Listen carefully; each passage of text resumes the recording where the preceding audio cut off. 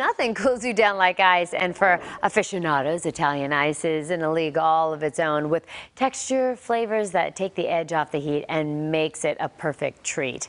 This morning, Gary's on the go at Little Rich's Italian Ice. Gary, his truck met you at the state capitol. It's fantastic. What service?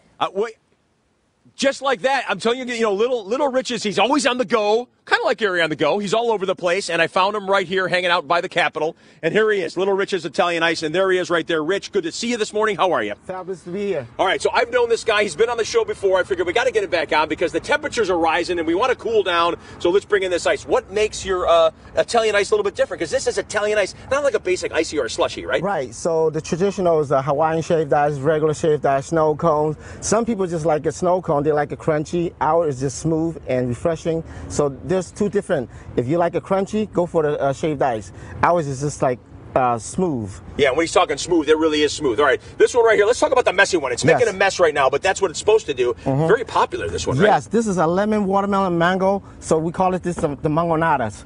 This is the mangonada, huh? Yes, this is very popular. Yeah, they do got a little sign up here with that one. Yeah, it's got a little spice to it, right? Yes, sweet and tangy. Okay. Yes. And how about this one? I like that. That's the Little Rich special. That's the lemon and the watermelon. This is my favorite. I've been eating this one for 14 years. Yeah. It's so you good. Can't tell. I mean, look at this guy. He's got no pay. He's ripped. Right. It's good for you. And this is my favorite, too, by the way. Love that one. And then what do you got here? We have lemon cherry.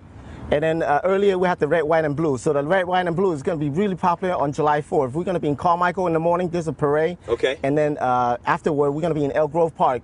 Okay, that's on 4th of July. Yeah, 4th of July. So like, holidays, big things, that's big for you, right? Yes, there's like over 20,000 people. Oh my goodness, the lines are huge. So if you want something, you got to come early or you're going to be waiting 50 people in line. Okay, where are you going to be like tomorrow? Tomorrow, we're going to be on Broadway. Okay. It's going to be over at a dispensary. It's called the main stage. Out in front, okay. Yeah. Wow, this really is good. This is delicious. Yes. All right, if someone wants to book an event with you, how do they do that? Because I know people are saying, oh, yeah, they can give us a call. Catering, employees with 100+ employees, we can take care of them. 100, 200, not a problem. Festivals, catering, school events. Yes. He does it all to keep you cool. I tell you, that is definitely keeping me cool. All right, you got airheads, you got little fun things too. And real quickly, your water. You got some special water going on. Oh my goodness, we have the best water in the world. Yeah. And this is alkaline water. And let me introduce you to this. Hydrogen water. No one in town has ever heard of hydrogen water. It came out in 2019.